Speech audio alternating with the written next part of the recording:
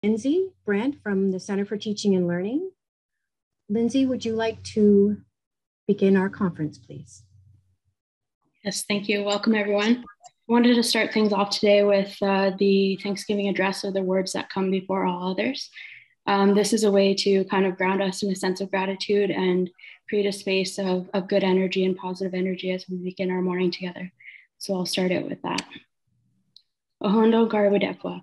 Gunjokwa Seguro Hosio Scotney Garwesa, Onogari Nuwa, Ne Dietino Radon Gina Hodo, Wasum Gwawi Ne Sungwa Disum, Dietino Radons Ne Ongwe Sum, Dietino Radons Ne Tikni Stalha Geo Hunjage, Dietino Radons Ne Got Negarunium, Dietino Radons Ne Gunjok Sum, Dietino Radons Ne Ohungwe Sum, Dietino Radons Ne Onunkwa Sum, Dietino Radons Ne Oji Nuwa Sum, Dietino Radons Ne Gahik Sum.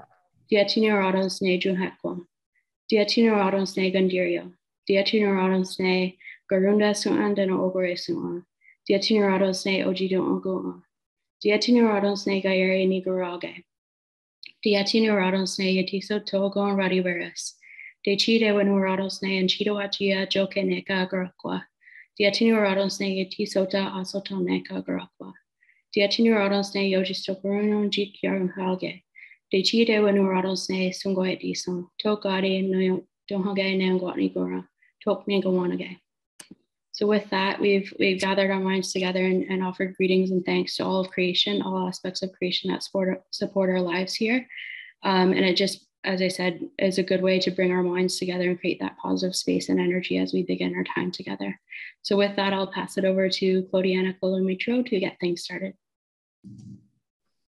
Thank you very much, Lindsay, for that beautiful welcome and helping us start the day in a good way. Good morning, everyone. I'd like to extend a warm welcome to all of you for participating in the Center for Teaching and Learning 2021 Teaching Development Week. I wish I was there with you in person, sitting beside you, but hopefully you can sense my excitement and energy through the screen. I am Claudiana Colomitro, and I'm the Associate Vice Principal Teaching and Learning.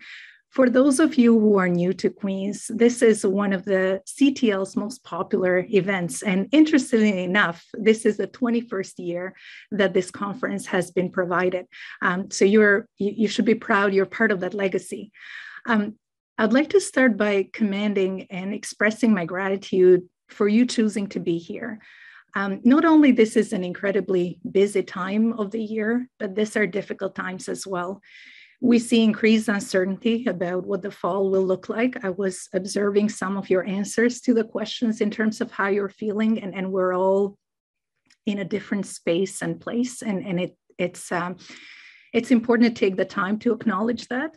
But we also see broken notions of equity and justice and failed attempts at reconciliation. We have to set the bar high as we can do better. And you're absolutely key to reshaping our campus culture, and my door is always open to discuss teaching and learning, and I welcome your input and advice.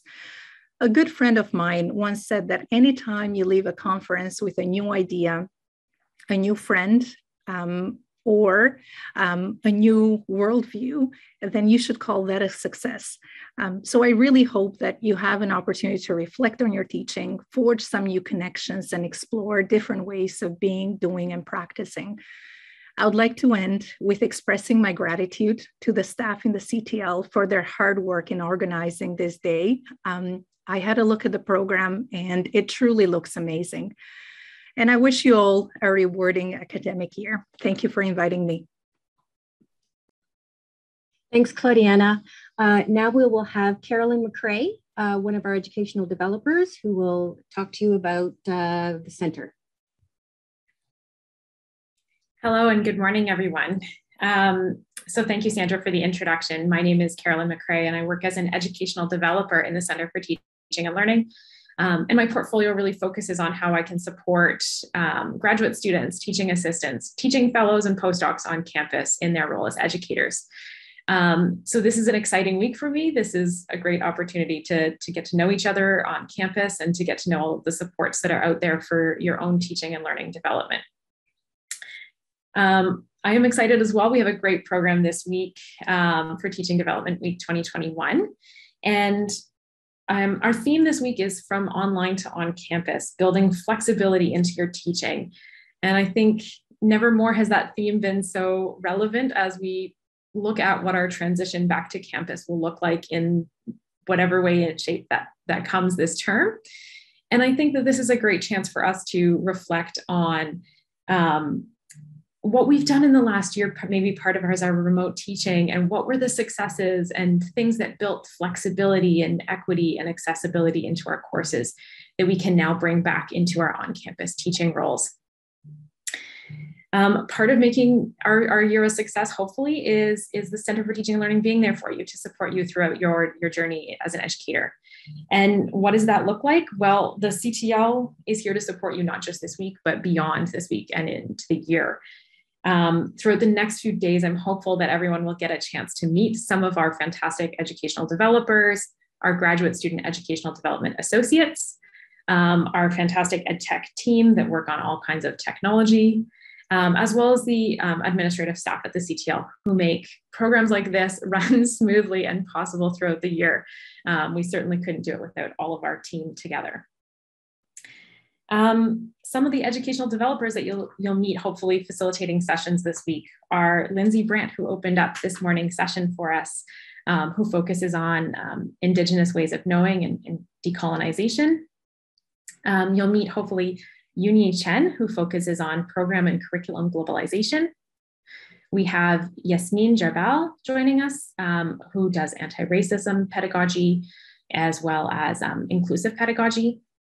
We have Lauren Anstey, who joins us on program and curriculum development, as well as so many other great faces from the CTL that I hope you get a chance to work with. Throughout the year, all of our ed developers, as well as our grad student ed development associates, will offer one-on-one consultations. If you want just an informal chat about teaching and learning, that's something that we're all really keen on, and we would be happy to do. Many of us are hosting different programs throughout the year, and we have a great program list coming up for the fall term. And I think Sandra's going to help me out at some point here and put some chat, there we go, put some links in the chat for our flyer for grad programs that we'll offer throughout the first term, as well as some programs for faculty, including some new workshop series in all of these new areas that we're working on at the center. As well as specific programs for new faculty, which is exciting. If you're a new TA joining us in the session today, I really encourage you to attend the panel discussion tomorrow morning called Demystifying TA-ships. The panel is hosted by our educational development associates, the three graduate students, Clarissa, Samantha, and Monica, who work at the CTL and who are just a phenomenal resource for providing support to our grad student and postdoctoral fellow community. For those of you who want to learn more or might need to learn more about some of our educational technologies, Carla and Selena in the CTL are your go-to resource and have a ton of great program options, as well as the OnQ support website and OnQ drop-ins, which if you're looking to do things in the learning management system, they are certainly able to help out with as much as you're looking for support there.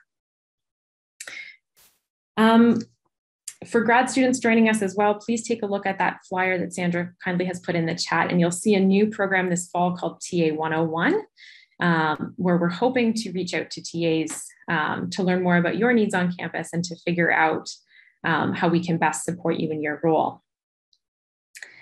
And lastly, one of the things that you might need this year or you might be interested in is seeking some of the online resources offered through the center. So on our website, we have some toolkits that were developed last year that I think will be timely and well used this year as we plan for what the semester looks like. So please feel free to check out our Transforming Teaching Toolkit, as well as our Teaching Assistant Toolkit, as there's lots of great resources in there that you might find helpful as you plan for the upcoming term. And with what this flexibility that we're building into our teaching might look like this year, I think that segues nicely into the introduction of our plenary speaker for this morning, as we talk about adapting and changing our return to campus. I would like to introduce our plenary speaker, Grahame Renyk, from the Dan School of Music and Drama, who's going to talk to us about There and Back Again and the work adapting Drama 100 Introduction to Theatre during this past year. So welcome, Grahame. Thank you so much, Carolyn.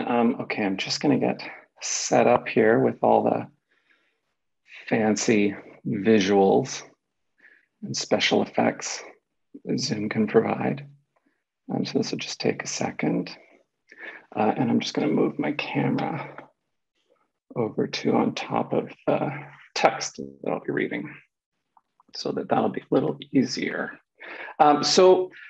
Yeah, here I am at the plenary for CTL. I'm not sure how I got roped into this, but that's usually how things work in my relationship with the CTL. I'm a CTL baby. I've been teaching on and off at Queen's since 2006. And I have been roped into many things at the CTL over the years, always to great benefit. And so I'm super thankful that it exists, and I'm really thankful for the support that it is provided. I am really glad to see so many graduate students here. I am an adjunct instructor in the Dance School of Drama and Music, and I am a theater artist in some of my past, but recently returned to PhD studies. So while teaching full-time, I'm also trying to write this dissertation right now, which is in the middle of the pandemic, which I'm sure all of you have enjoyed many of the delights of trying to write in the middle of a pandemic. So it's nice to be here with people. My plan is to speak for about 40 to 42 and a half minutes, maybe 43 if I'm pushing my luck. And then we will have time for conversation. And I'm going to pick up some of what I talked about at the showcase, the CTL showcase in May, about what I feel like I learned with Drama 100, the course that I teach. But then I'm going to extend from that to some other thoughts that have been popping into my head recently. It is really uncertain right now, but maybe it's my optimist brain, but I do feel like the return to whatever the new normal is on the horizon. The plane has begun landing. It just may take us a while to get to the ground.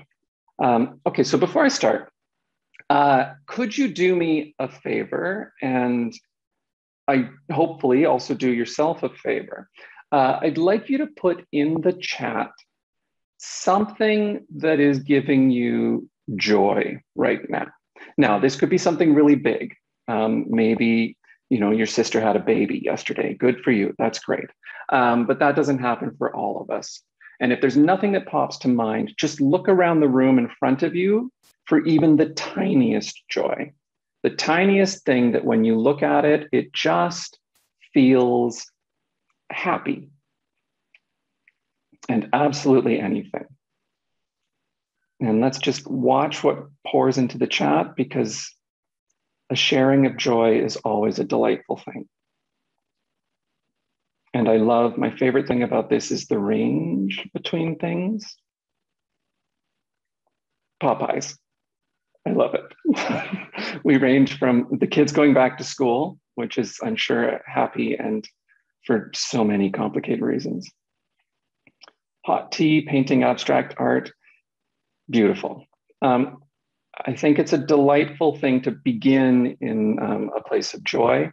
And Lindsay launched us so beautifully at the start by grounding us. Okay, here we go. So this presentation will discuss what I learned adapting the blended model of Drama 100 Introduction to Theatre for remote delivery, and how it changed not only what the course will look like upon return to campus, but my thinking about the whole endeavor of teaching students within the institutional structures of a university. I'm going to start by discussing what I did in Drama 100 to ground the discussion in a real-world example. Then I'm going to offer a bit of a provocation for us to consider. This provocation is not yet a conclusion. It's something that I'm still very much working through. It's an idea to pursue in the next phase of my development as a teacher. I thought it might be worthwhile sharing it with you all here to see what you think about it. But more on that later. To begin, a discussion of teaching Drama 100 in the middle of a global pandemic. So some background on Drama 100. This is an introductory course about theater. It includes both skills-based and content-based learning. Topics include the nature of theatricality, the impacts of performativity on stage and in real life, affect, mimesis and representation, intercultural performance, and the ways in which theater reflects, interrogates, and/or subverts assumptions about the human condition. I've been teaching the course for over a decade, originally in partnership with other colleagues, first Dr. Jen Stevenson and later Dr. Kelsey Jacobson. Interestingly enough, Dr. Kelsey Jacobson was student Kelsey Jacobson in the course when Dr. Jen Stevenson and I taught it, so that was a beautiful experience, that arc. Most recently, though, I've been teaching it all on my lonesome. Drama 100 has been part of a variety of teaching and learning initiatives over the years, including a large-scale research project into blended learning. Indeed, it's thanks to that project that the course has been using a flipped classroom model, blending both online and in-class learning since well before the pandemic. We shifted to a blended model back in 2016. Materials that were traditionally delivered in lecture or as assigned readings are now woven together into online modules. These modules consist of screenings, readings, and 50 minutes approximately of lecture videos discussing theoretical concepts. The enrollment for the course traditionally ranges between 175 and 220 students. Each week, students complete the online module, then have one 90-minute class with me dedicated to group discussions and exercises, and then they attend a lab dedicated to creating theater. The labs are led by fourth-year undergraduate teaching assistants with a typical student-to-TA ratio of 14:1. Now, the labs are not used as venues for reviewing lecture materials. Instead, they run parallel to the lectures with separate learning outcomes. The labs are devoted to theater creation. Learning outcomes are geared towards developing students' problem-solving skills and collaboration, inviting them to explore abstraction in artistic creation, and most importantly, reinforcing the importance of an iterative creation cycle. This is essentially an application of the scientific model to the creative process, or at least that's how we describe it to them. We ask them to identify a creative problem, formulate a plan for making something, execute the plan by making it, and then reflect on how it affected both audiences and artists. Then revise the plan or the problem itself, or both, before embarking on iteration 2.0 and later 3.0 of the project. The labs also, though, and this is important, have a non-academic learning outcome. We value the ways that the labs can welcome students into the Dan School of Drama and Music community and into the broader theater making community at Queen's. To quote a famous 1980s sitcom, the labs should be a place where everybody knows your name and they're always glad you came. That is our core philosophy. Okay, so when we originally redesigned Drama 100, our guiding principle was that anything that would have originally been delivered as one-way communication, which is me talking at rather than with the students, would be moved online. In-person time would be dedicated to two-way communication and creation via live discussions and exercises. After all, what else is theater but an art form that thrives on having live, immediate two-way interactions between artist and audience and dies when it becomes purely a one-way endeavor? It was a no-brainer then to embrace a teaching model that more fulsomely reflected this spirit. When the pandemic hit, I knew that I wanted to retain this two-way interaction. Even though there was pressure to move to a fully asynchronous format because of time zones, equity concerns, logistic difficulties, my instincts were that having meaningful synchronous interactions would be essential to surviving the upcoming year. If not for the students, then definitely for me. Teaching the course asynchronously ran against all of my instincts as a theater scholar and artist. Now, I'll tell you a little secret. Some of us may have gotten into theater for the attention, but the real reason we stick with it is the connection it provides with an audience. The pandemic stole that connection from us in the theater. which is why you saw so many theater artists find ways to reach out to their audiences via Zoom and other platforms in ways that tried to retain interactivity and synchronicity, even though we couldn't be live together in person.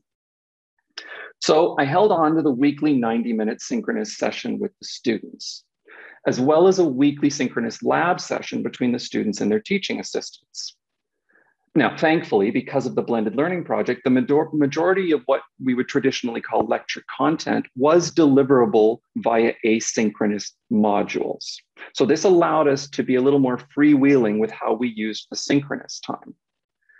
In spite of everything I've said about the blended learning model's ready adaptability to remote learning, however, I still had to make several tweaks to the course design to adjust to the conditions of pandemic learning. Now, much to my surprise, these tweaks yielded unexpected benefits, including an uptick in the quality of student work, which I really did not expect. Of the 175 students in the course last year, 160 submitted all of their work. I was really pleased by that, given that it's a first-year course in the pandemic. Was it all on time? No. But we embrace the spirit of universal design by building extensions into the assignments themselves. For example, each week students must complete 3 responses in the course. If they hand them all in, they get 3 points. It's just a completion grade. But if they hand them all in on time, they get the full 4 points. We have weekly deadlines for the responses, but late submissions are accepted all the way until the end of the semester.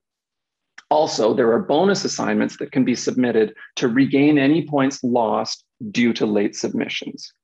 This allows students to miss a module here and there, but make up for it later. It's a manageable system and it adapted really well to this year's conditions. And I think it helped us reach a completion rate roughly equivalent to the pre-pandemic iterations of the course. I can also report that the quality of assignments was surprisingly high. I'm using the same rubrics as last year, and the overall average is 1 step high on the letter grade scale. I feel like learning outcomes were better met by this iteration of the course than past versions. And there seemed to be a genuine enthusiasm for engaging with the material. For example, students were expected to write 200-word responses, and the majority exceeded their minimum word limits by 50% or more, sometimes doubling the word count. Now, why did this happen? I suspect it is partly related to the revisions I made to the lecture videos. Knowing that learning conditions were less than ideal this year, I revised the videos to be more targeted, concise, and easier to follow. It may also have something to do with the fact that everyone was trapped at home with nothing else to do. But maybe another contributing factor was the synchronous sessions themselves. Maybe Zoom and the challenging conditions of learning forced me to listen to the students in a way that I had not done before, to hear them by observing their behavior and by feeling their alienation. Zoom put me in the same affective relationship with the course as the students were experiencing. No longer was it me at the podium and them in the auditorium. All of a sudden, we were all trapped in these same damn boxes. It forced me to make a choice, the choice that the pandemic has demanded of all of us, which is to give up, hunker down to preserve my own safety and retreat to my silo, or find ways to reach out across the void and find more humane models for doing what we do. So my attempts to make Drama 100 more humane yielded insights that have transformed the course and I think are reinvigorating my teaching going forward. Yes, like I suspect most of us are feeling, I'm entering this year physically and mentally exhausted. But I got to admit, I'm also feeling a tinge of excitement. I'm starting to suspect that because of the pandemic, maybe in this dense brain of mine, I've acquired a bit of new wisdom that's managed to weasel its way in there that is starting to revive my teaching. So my insights are twofold. What I learned about creating concise, accessible, navigable, and engaging online content. And even more crucially, what I learned about the value of instructor-led synchronous sessions, whether remote or not, in supporting student wellness and engagement. These synchronous sessions, initially intended to supplement the online modules, evolved into vital opportunities for building community and connection. As the semester progressed, I discovered small but effective strategies for fostering community and wellness that I will most certainly retain as we move back to campus. My thinking over the past year was inspired by one idea. How can I make the alienated experience of remote learning in a pandemic more humane? I was inspired by a couple of theories related to the study of affect, something that has been a common topic of interest in theater studies, where we investigate the multifaceted relationship between a spectator and a theatrical event. Scholar Eleanor Fuchs describes the experience of watching a play as making a visit to a small planet. So here's what she says. As spectators, we encounter simulated worlds with each play we watch. In the first few minutes of a production, we're bombarded with sensory stimuli, and we're asked to orient ourselves within the unfamiliar circumstance of this new fictional play world. But isn't this what we do in everyday life? The only difference is that we're not self-consciously aware of ourselves as spectators adapting to new environments. Cognitively, however, we are essentially spectators, embodied spectators to our everyday existence. We encounter the world as filtered through our senses. What we perceive, what we select for attention consciously and unconsciously, and what we cognitively process into comprehension comprises our moment-by-moment experience of existence. It's not a big leap, or in the spirit of the ICE model of assessment, a big extension, to apply what we learn studying a spectator's response to a theatrical event and use it to think about how students respond to life as remote learners. For me, I use affect theory as a theoretical lens guided by two scholars, Aaron Hurley and Sarah Ahmed. An affect-oriented approach asks us to consider how spectators respond intellectually, but also emotionally and physiologically to stimuli. Theater scholar Aaron Hurley provides a useful triumvirate of terms for considering how theater productions affect us based on this three-part structure: affect, emotion, and mood. Affect is a blanket term for the physiological responses we have to stimuli. It is how our body responds. Are we thrilled by a trapeze artist? Are we disoriented or nauseated by frightening images or disturbing sounds and music? Do we laugh in response to stimuli, or does our heart rate increase? Our toes tap, the hairs on the backs of our necks stand on end. These are affective responses, and they remind us to consider how the body interfaces with a perceived experience. Emotion is how the mind processes affective responses into something conceivable as emotion. And this is Hurley sort of borrowing from William James here, but with some modifications. And of course, I'm massively oversimplifying at this point. So say a bear appears in the woods in front of you. The body's going to respond affectively with appropriate fight or flight responses, including increased heart rate and adrenaline, heightened alertness, muscle tensing. The mind is going to take all of these and understand them to be what we call fear. But for our context today, I think the most useful is this third, which is mood. Mood is not as concrete as an emotion. It's a more diffuse form of feeling, almost like an atmosphere. I can be in a melancholic mood or a generally happy mood, or I can enter a room where the mood or atmosphere is tense or joyful. The thing about mood is that it greatly influences how the mind interprets physiological responses into emotion. It provides almost a sort of context. It can even influence how the body might affectively react to stimuli within that context. Mood can prime the mind and body to have particular reactions. Now, scholar Sarah Ahmed looks at the circulation of happiness among a community. Ahmed proposes a way of thinking about how happiness circulates involving what she calls happy objects. These can be actual objects like a teddy bear, or conceptual objects like an idea, a theory, or the thought of attending a particular course. Drum 100 can be a conceptual object, and so can Grahame Renyk, the instructor. A happy object can spread happiness if the individual perceives it as happy. Puppies, for instance, are highly affective, happy objects because they are highly affective.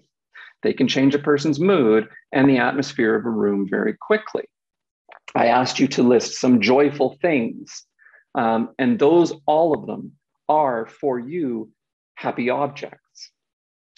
Objects can also be unhappy objects. Remote learning is an example of an unhappy object for many people. The thing is, not only can these objects affect the mood of the observer or the atmosphere of a room, they can also affect each other. Grahame Renyk, the instructor, if first encountered in a negative atmosphere fostered by the unhappy object of remote learning, can also become an unhappy object. One object can infuse another with its affect. So, inspired by this research, I tried being mindful of the students' affective experience of my course. I acknowledged that remote learning, on-cue, and Zoom were all potentially unhappy objects that I had to contend with. So how could I deal with these, and how could I change the students' affective and emotional experiences of this remote nightmare? By playing with mood. Mood was something I could manipulate. I can't change a pandemic, but I can alter the mood of what my course is. I could maybe start to establish Drama 100 as a happy object. At the very least, I could counter the effects of the unhappy objects that caused most students to enter the door in a bad mood. They might enter in a bad mood, but hopefully the room they enter into is joyful. It kind of worked. Indeed, there was a snowball effect as the year progressed. The students who attended the synchronous sessions regularly started to identify this course as one of their favorites and as something they looked forward to each week. I had a loyal, regular following of 110 students who attended religiously, which surprised me in these conditions. Drama 100 did seem to become a happy object for those who attended the synchronous session and or the synchronous tutorials. And they began to bring that into the space to the point where I looked forward to the class each week. Cameras remained largely off, but the chat was vibrant and active and often joyful. Several students reported at the end of the year that they really liked the atmosphere of the course, and more tellingly, that they were grateful for the feeling of connectivity it provided. So, some concrete strategies. What did I do to try and make it be more humane? What strategies eventually worked? Well, I've kind of grouped them into three groupings here, and I'm going to briefly touch on each of them.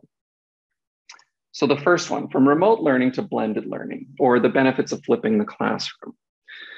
So when flipping a classroom, what was really valuable in the training that we received and the mentorship that we received from the Blended Learning Research Project and from folks at CTL was the imperative to think about anything impersonal that occurred in the class and put that into an online or asynchronous context. And then anything that's more personal and interactive to make it live and synchronous. So we actually got rid of online discussion forums that we were using previously, moved the lectures online, and returned the discussions back into the classroom, into a synchronous moment. So then the other thing was then what I said earlier, which was whatever we use in the room as one-way talking now moves online into tightly scripted and edited video. With clear sound, good lighting, and often my face talking to students in front of the images. We also have generated captions and edited transcripts for the students and the ability for them to watch me on double speed. All of these are technological advancements that were massively improved over the last 18 months, thank goodness, as well as the institution's investment in them. So here's what we did.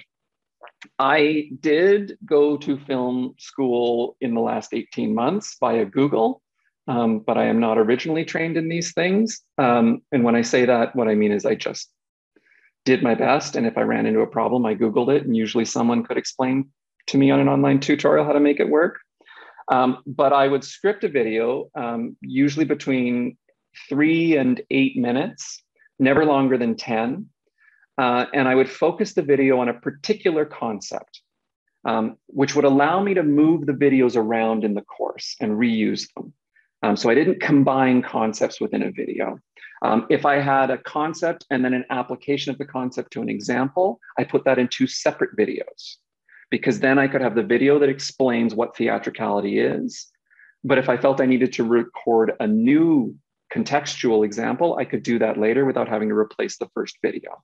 So all videos were made towards an idea of having a 5-year lifespan of usability in the course. I filmed the videos in front of a green screen, and then I swapped out the green screen with a PowerPoint presentation. And that's what you see in the image below. That is just a PowerPoint slide. And I would put slide timings on each of the PowerPoint slides.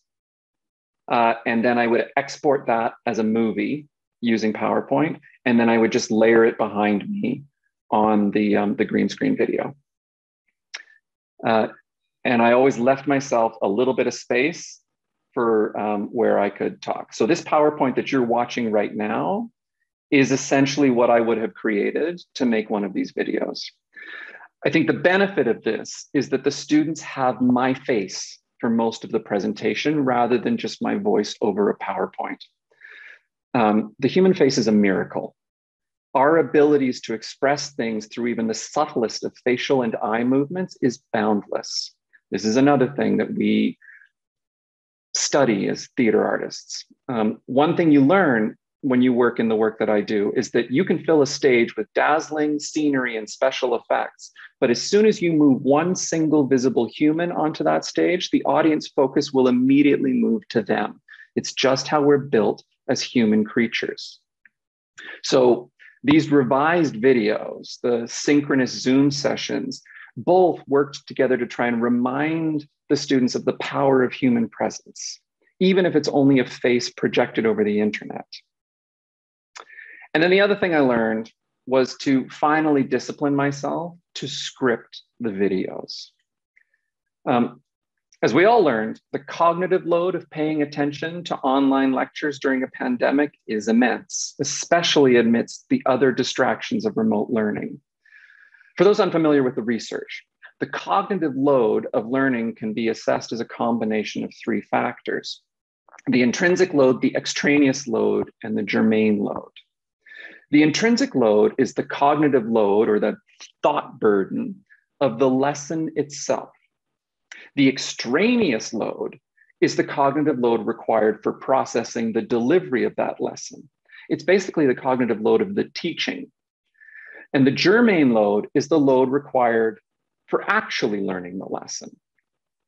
So as teachers, we can't manipulate the cognitive load of the lesson itself. Intrinsic load is intrinsic load. Einstein's theory of relativity has its own innate intrinsic load. What we can manipulate is the load imposed on students by our teaching. We can look at what's germane to learning and what's extraneous to it, ideally reducing the latter through better course design, organization, and communication. Scripting the videos was an important part of reducing extraneous load, not only because it streamlined the lesson, but it also removed all the ums and the ers, the unfinished sentence fragments, and in my case, the frequent random musings and digressions. Okay, so 2, the value of true synchronicity. Oops, got ahead of myself. Itchy trigger finger. The pandemic revealed the true value of the synchronous session to me. If anything, this is the single most valuable lesson I learned over the past year. Co-presence, a meaningful, thoughtful, and genuine co-presence between learners and teachers is invaluable. My work during the pandemic helped me realize this, and also realize that I wasn't using my synchronous sessions effectively pre-pandemic. I was present with the students live and in person in those sessions, but those sessions had become secondary lectures rather than genuine sites of interaction. I wasn't listening to students as well as I could have been in those sessions. Zoom allowed me to hear and see the students in a different way, even when they had their cameras off. The chat in particular was invaluable for this. It's important that students feel seen and listened to by someone in the institution. This year made it so clear that this is vital when dealing with the alienation of remote learning, but it's something that I'm going to continue to emphasize moving forward. Tutorials are especially valuable for this because they offer the chance for a 14:1 ratio.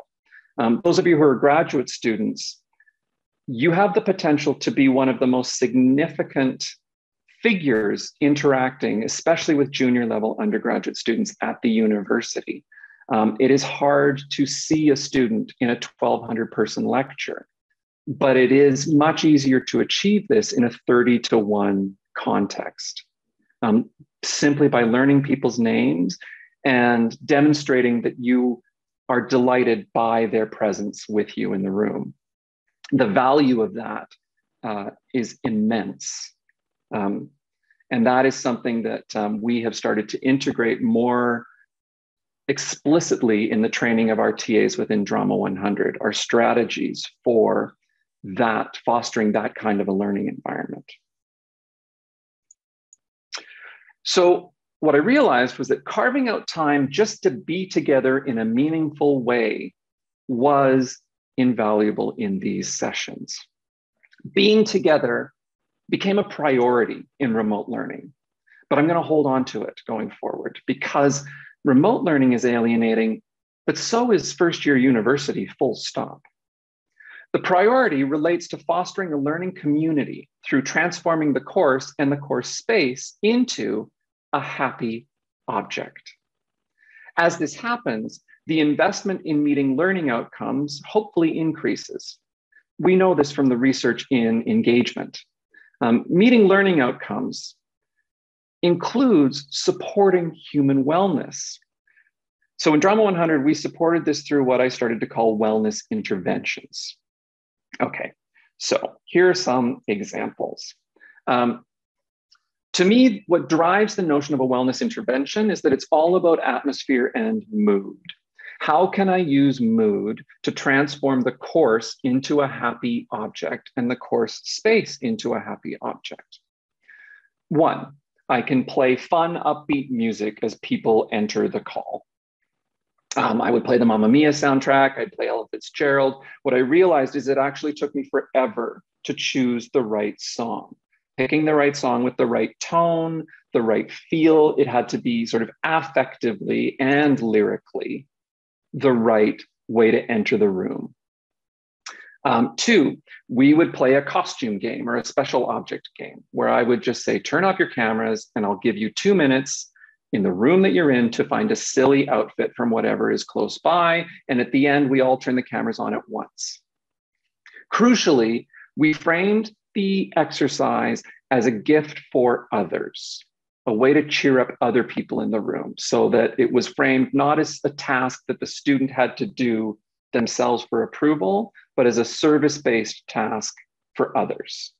And this seemed to result in greater adoption of willingness to do this. It took a few times, even in a drama course. The first time I had maybe 5 people who put on costumes. Eventually it increased. We would also ask them to find a happy object in the room and just show it on the camera. And we got everything from sandwiches to baby sisters, which was fantastic and itself hilarious. And then we would do a different kind of check-in. I'd been recommended by several sources to do the before and after check-in, you know, sort of a survey saying, how do you feel right now? How do you feel later? And I found on some days these worked, but as we moved into the darker days of winter, I don't know if the rest of you who tried these found something similar, but I found they started to become counterproductive because of how they affected the mood of the room. If everyone in the chat is declaring that they are feeling stressed and sad, the mood of the room changes. So instead, we tried different kinds of check-ins. And the goal was always to elicit simple joy in the check-in. So the one I started with today was one example. What's a thing in your room that gives you simple joy? I would ask, what tiny thing that happened in the past week? A squirrel in your backyard running around, or you got lucky and got a really tasty apple from the grocery store in February. I'd ask people what their favorite word is, sometimes in terms of meaning, but then I'd also ask them just your favorite word in terms of how it sounds, because it's silly. I'd ask them to recommend a stupid or completely absurd television show, something that you watch that you know is stupid, but you love it anyway. Or favorite desserts, or scariest movie you've ever seen, or what's your favorite thing to listen to when you're seeking comfort and joy, or the happiest song that you can think of. So let me try that one with you now. I want you to just put in the chat right now the happiest song that you can think of in the moment. First thing that comes to your mind, just a happy song. And let's just see if we get any.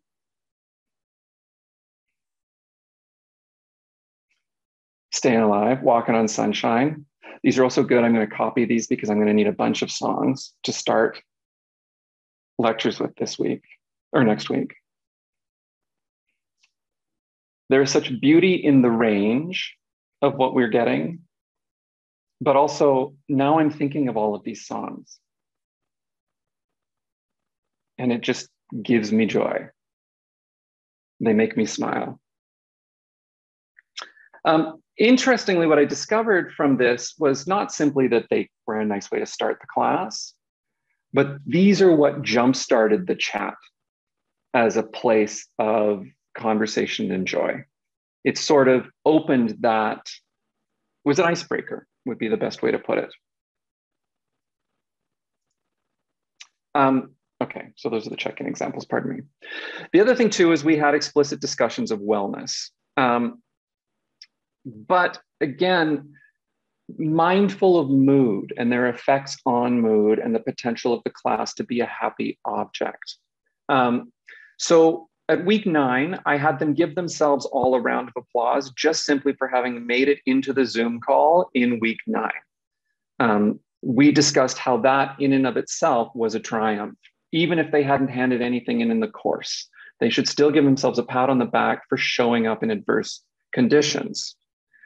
We discussed how acknowledging that can be hard and that being human can be hard. And then we used that as a venue for pointing out resources for help.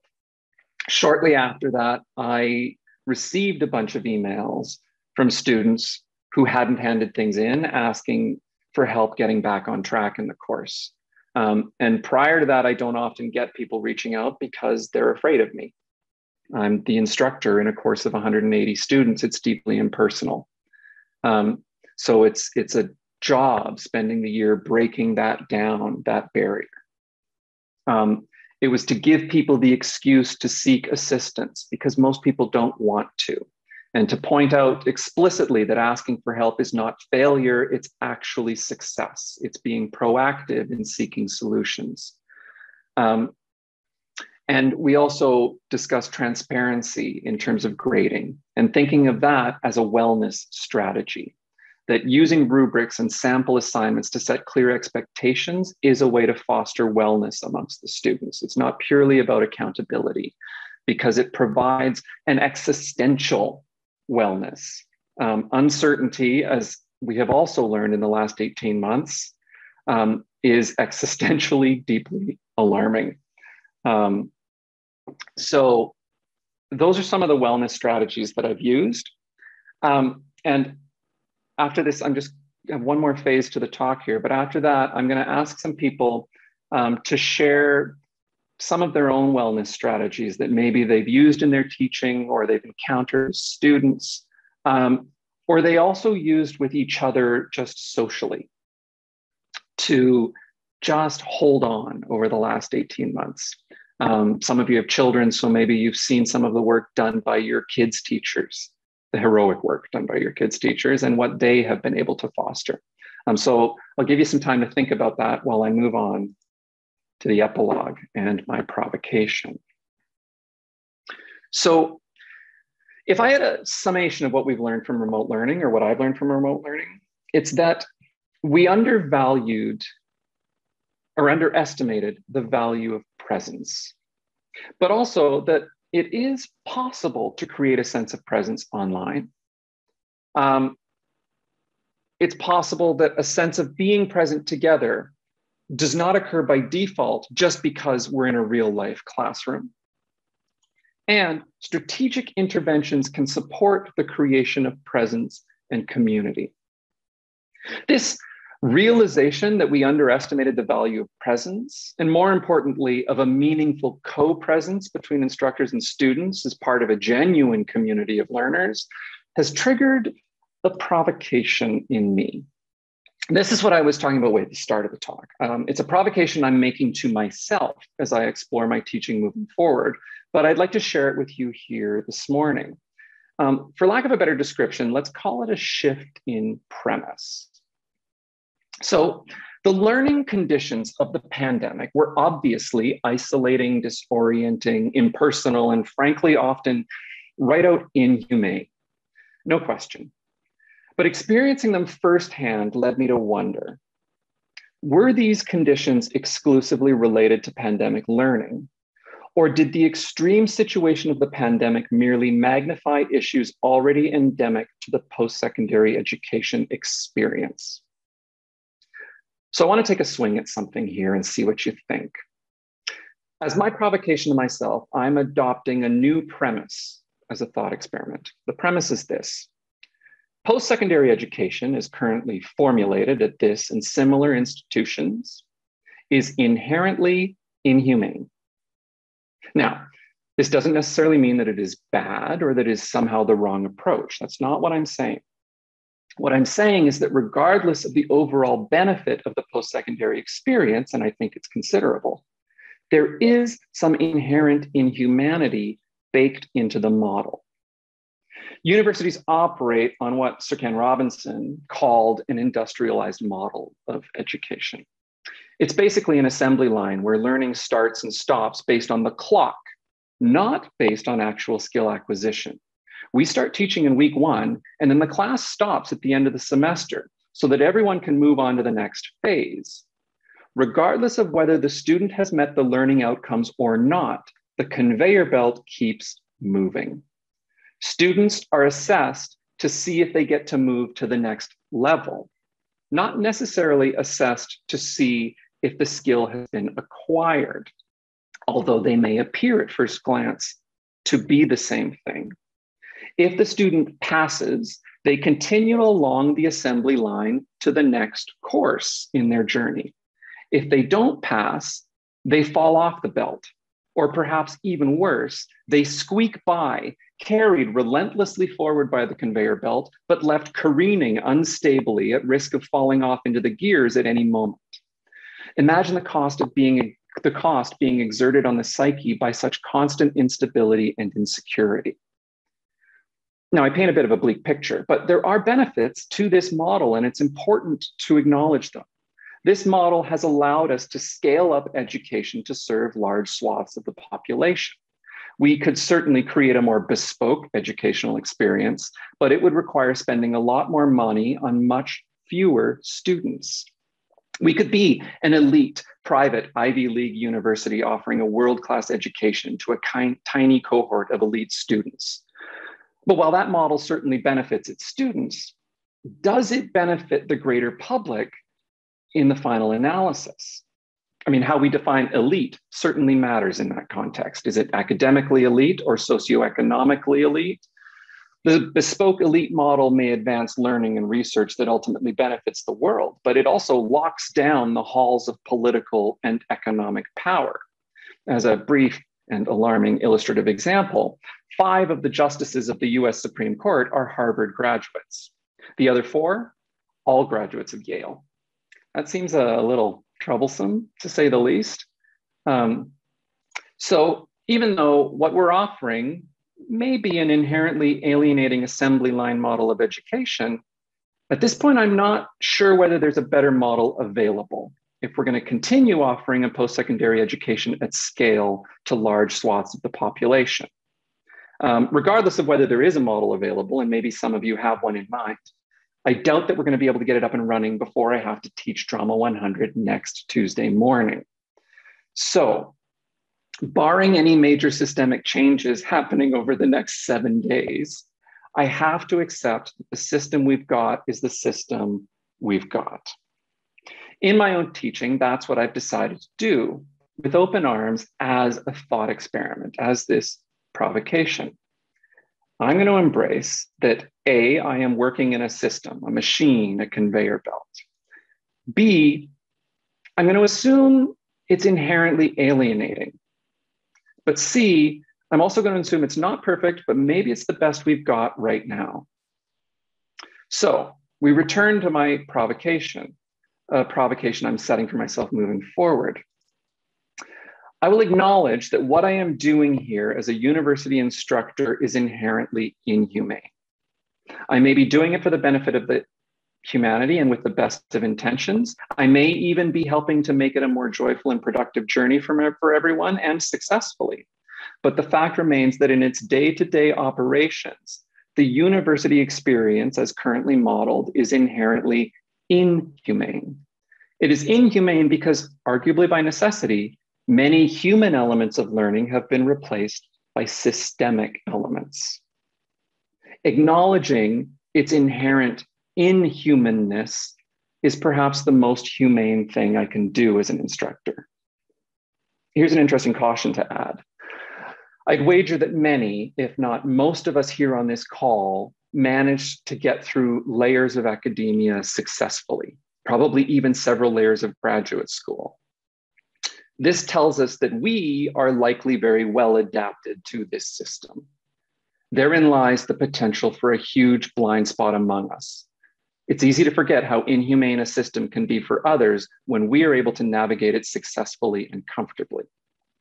So, acknowledging that the industrial model is inherently inhumane, and acknowledging that I can't renovate the system anytime soon, and acknowledging my own privilege within the existing system, what can I do? Well, I can seek out interventions to make the whole experience just a little more humane. I described some of these in my presentation about Drama 100, but with a caveat. They might work for you, they might not. We teach different courses and we're different people. Teaching strategies are not wholly transferable from context to context. So as I near the conclusion here, rather than leave you with yet another teaching trick or strategy, I'm going to conclude with what I think lies at the core of everything I'm discussing here, the spirit of what I'm talking about. Everything I'm talking about in terms of finding interventions to make the experience a little more humane, it all starts from a default place of love. I love my students. Now, we all say that. I've said that to myself for years. But what I realized was I've never interrogated that statement. What does it really mean to love one's students? The past year has really forced me to think about that question. And indeed, attempting to answer it is where my provocation risks evolving into a manifesto. Now, my apologies if that's the case. What can I say? I teach theater. Where I come from, manifestos are kind of a thing. So, what does love for students look like?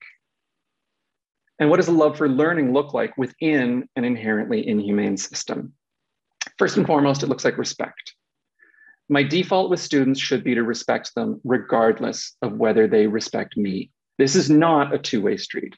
I am not worthy of their automatic respect. Acknowledging the inherent inhumanity of the system reminds me that I have immense privilege in the student-instructor exchange. The system works for me, and it continues to benefit me financially and professionally.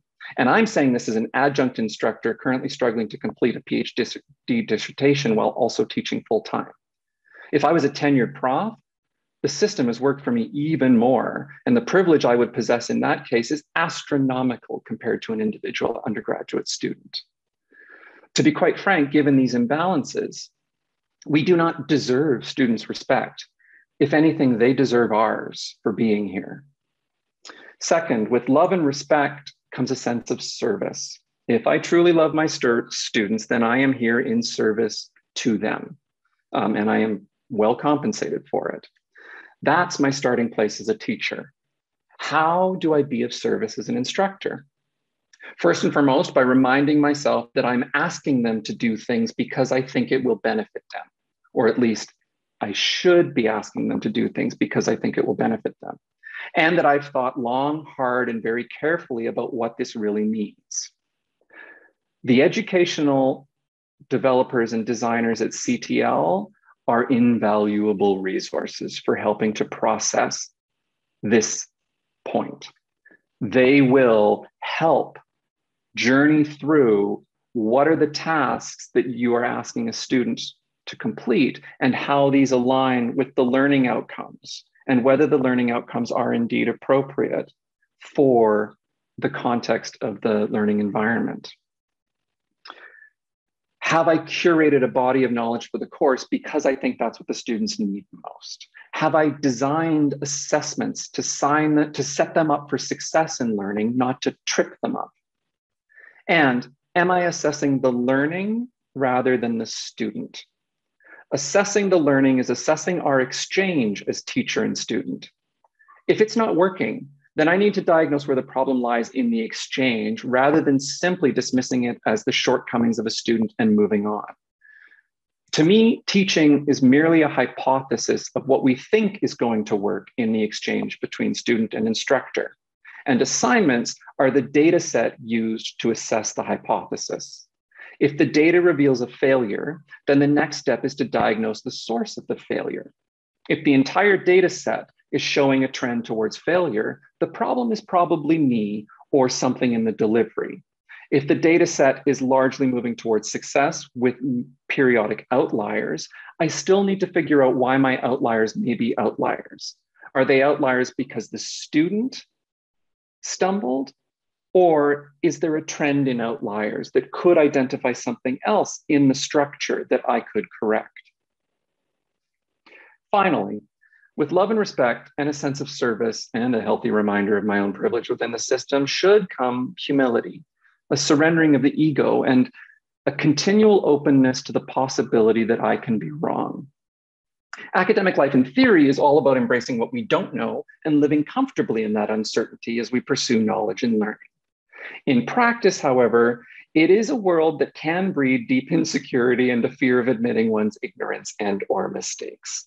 This is a place, an institution, where not only students but faculty are evaluated on a near constant basis. We have grades and peer reviews and merit assessments and reputation staked on knowing, on expertise, on having, expressing, and defending opinions with a certain degree of certainty that certainly should seem certain to others. The conveyor belt moves relentlessly forward for all of us, and that can breed a shaky ego. But when it comes to our students, we need to try and set that aside if we truly love them. We need to be open to self-assessment, to the idea that teaching is a series of hypotheses under constant revision, and to the idea that sometimes we get it wrong. Again, the CTL is a beautiful place for embarking upon this self-assessment. We also need to distance our personal issues and feelings about the students from our professional responsibilities. We are their tour guides through the Byzantine institution. On some days, I'm prone to calling it a madhouse, known as higher education. To me, this is maybe the hardest part of loving students because I have relative privilege and security in this system. And because of that, loving them means keeping a professional distance. It means not taking it personally when a class load of students tank me on a course evaluation. It means not getting upset when they question my choices or challenge my decisions or accuse me of being out of date or fire off an angry email after really receiving a low grade. It means trying whenever possible, acknowledging that some situations require different interventions because of safety, to turn every opportunity into a teaching moment, an opportunity for self-reflection and learning, not only for them, but also for me. And it means remembering this system, because it is a system, will often forget to honor individual dignity and humanity of not only students, but also staff and faculty, especially those in more precarious positions. The system we've got is the system we've got. It does not have a human element without us making an effort to provide it.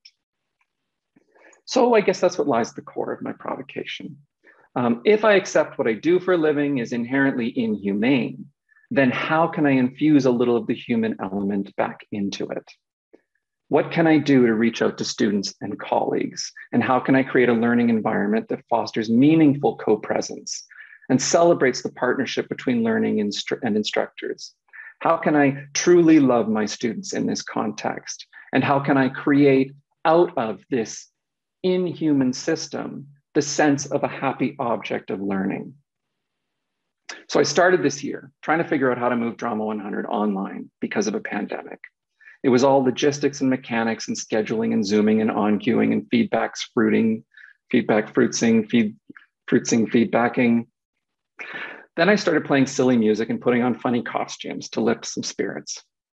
But now as I turn towards home from this long odyssey, this is where I've ended up. It's all about love.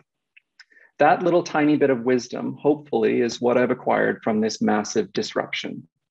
I admit that when I say it out loud, it can sound a bit pat, pithy, and simplistic, but like all the best lessons, it's the kind of thing that the mind thinks it has learned in the telling, but that the heart truly learns through experience. We've gone through something significant over the past 18 months. And as we've heard repeatedly, the return to normal won't be, or hopefully won't be, a return to the old normal. It will be a return to a new normal. Yes, we've got a ways to travel yet, but the ship is starting to head towards port. The new normal is on the horizon, and I guess it's time we start figuring it out. So thanks for your time, and thanks for taking this weird little journey with me this morning. This is where I'm going to stop. But I look forward to hearing some of your strategies for making your classrooms more humane and joyful learning environments. And I'm also really interested in hearing what emerging wisdoms you think you may have acquired during this period of major upheaval and hopefully transformation. So as a final gesture, I'm going to leave you with this throwback to the beginning of the pandemic, when even the smallest of technological tasks seemed insurmountable. It's just a silly little reminder of just how far we've come. Thank you.